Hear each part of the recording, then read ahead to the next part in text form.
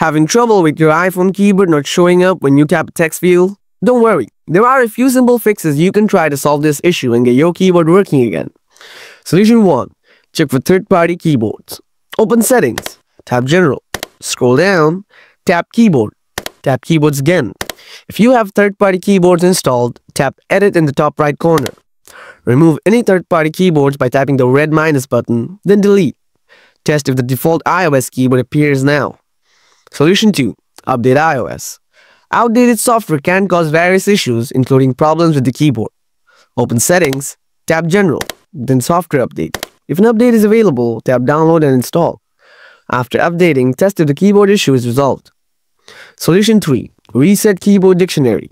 Open Settings, tap General, scroll down, tap Transfer or Reset iPhone. Tap Reset, then select Reset Keyboard Dictionary. Enter your passcode if prompted and confirm the reset. Check if the keyboard is now appearing. That's it, your keyboard should be back now. If you found this helpful, make sure to subscribe for more quick fixes and tips. See you in the next guide.